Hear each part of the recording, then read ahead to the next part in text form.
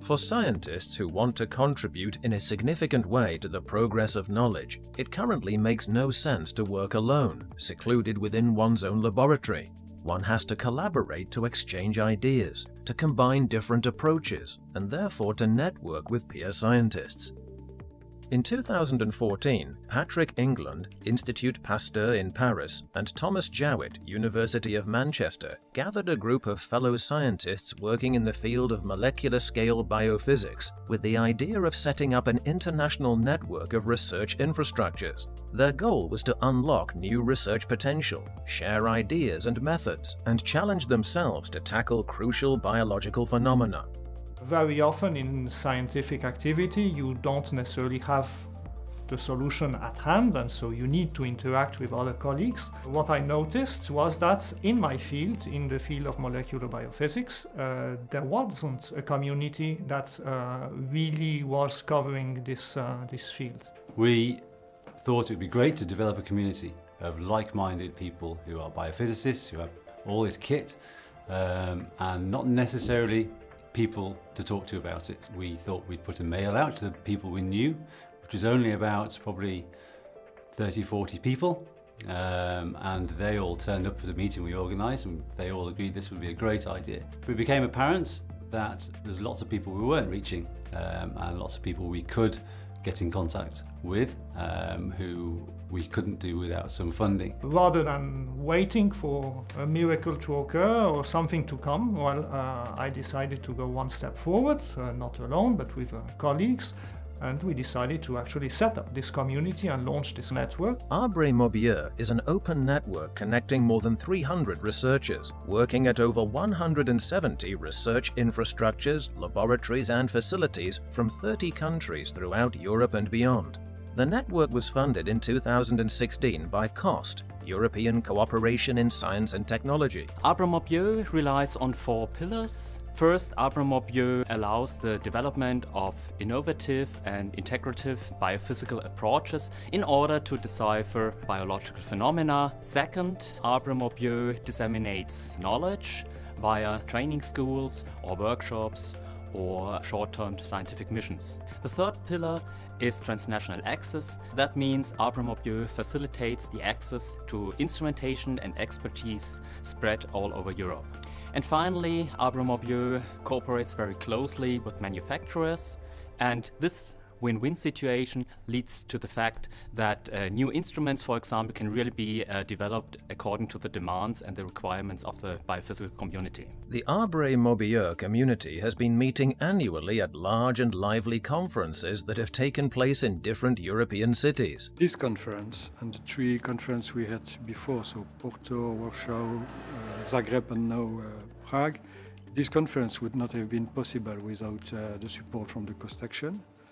And these 4 conferences gave a chance to, I would say, more than 200 individuals to come and to meet and to share their expertise, their knowledge, and the equipment they have and what they are prepared to share with other people. There is a lot of talks about small things which make the difference between successful and unsuccessful experiments, and very in-depth discussion during the discussion after the talks, but also during the coffee breaks, which is really different from regular scientific congresses when you're mostly involved in the results, not in the methods. So today at this meeting we are going to be hosting a live demonstration of our mass photometer, where we are going to be measuring single molecules and determining the mass of them to a very high degree of precision.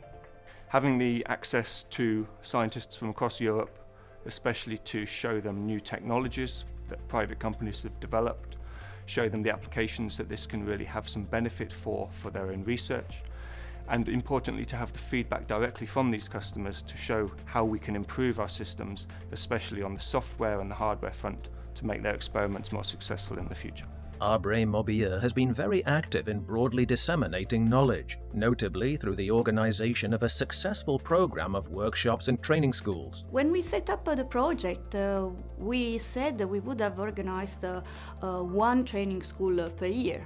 But given the fact that ARBRE is a large community and interacts with other European community, we've been able to co-found, to co-organize 16 training school in this entire COST period. We were able to train 270 trainees from all over the countries in Europe, but also people coming from the Middle East and the United States. The short-term scientific missions program has been particularly successful, with 7 calls launched in 4 years and 52 missions funded. The STSM program promotes scientific collaboration, the exchange of expertise, and integration between technologies. STSM stands for Short-Term Scientific Mission, which are in general short visits ranging from 5 days, 1 week, 2 weeks to 2 months, 3 months to another lab in another country,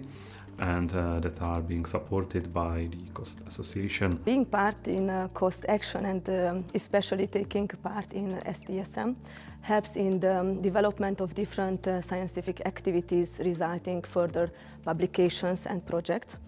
And on the other hand, networking and sharing information is also a great benefit for scientists, and moreover the participants has chance to get to know a new culture in another country. The development of scientific instrumentation, methodological benchmarking, and ongoing partnerships with instrument developers has been a key component to the network's successful outcome. Within Working Group 4, we performed 3 benchmarking studies.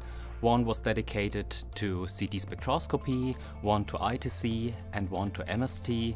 And for example, especially the MST benchmarking study was a pretty large study involving, for example, around 40 instruments. So this benchmarking study is really a representative one and will give interesting results that will soon be published. We are also putting a lot of effort in the so-called SOP, Standard Operational Procedure, for as much measurements as we can deal with. We have already 6 and we aim at more, and that will, we hope, help everybody to work under the same principles and procedures, and therefore to produce higher quality. I think one of the main achievements of this network is that it can group plenty of people which are all relevant scientists that know very well the science, but because you group them together, then you begin to have power. If I look backwards, like 4 or 5 years ago, my environment was very limited. I have some collaborations, but it was limited to people that I knew before. So this association, the group of scientists provides a means to establish new networks. My network is much broader, and like that I can do my research, my day-to-day work much better, because I know more people who I can ask for help, for collaborations. This organization gave me the possibility to continue my biophysics research topic at a molecular scale, which is very important in receptor-oriented cancer therapy. And moreover, I had the chance to spend 6 months in Austria and work together with experts in the life-cell single molecule microscopy. One important activity that I do is organization of a School of Biophysics in Croatia. It was supported by the network, attended by the students from the network. It will be attended in the future again by the people from the network. So it really was well invested time. The idea was right. I mean, it wasn't just something like to make a club of friends doing the same things. We are very heterogeneous, but we use the same technique to reply to different answers, different biological answers, which go from the biology to medicine to engineering. Once created a network, it's like a seed in the ground, so it's getting bigger and stronger. So it's a live network, and I would say that the personal contacts that we created, enthusiasm and motivation and constant challenges will just keep us to stay connected and to work together in the future. The network, originally funded by COST, will continue to be active, providing access to cutting-edge instrumentation, developing novel methodologies and good practice, and by disseminating knowledge through training schools, networking, and pursuing fruitful collaborations. What we've managed to do with COST is generate a large momentum with all the people that are involved, and we aim to continue that momentum through into the future. We really want to set a consolidated legal basis for our network, which would, if it works, allow us to have a consolidated, integrated infrastructure, as the European Commission calls it. And so the idea is that, like this, we will try and identify potential other sources of funding and hopefully be able to maintain and expand and develop this community in the next few years.